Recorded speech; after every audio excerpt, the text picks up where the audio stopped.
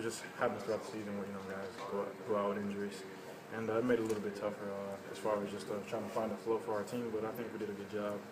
Just trying to just play the game and figure it out. It just didn't end up working out towards the end.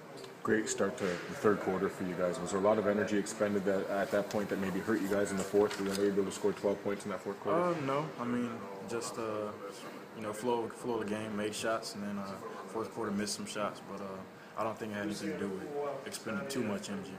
You took that 10-point lead. They hit 2 consecutive threes, and it was kind of like the story of the game from that point on was their ability to make threes and get second chances. Yeah, I mean, that's kind of been the thing with New York. All the times that we played, their ability to hit big threes, and they rely a lot on the shot. And got them back in the game tonight, and eventually push them over the hump.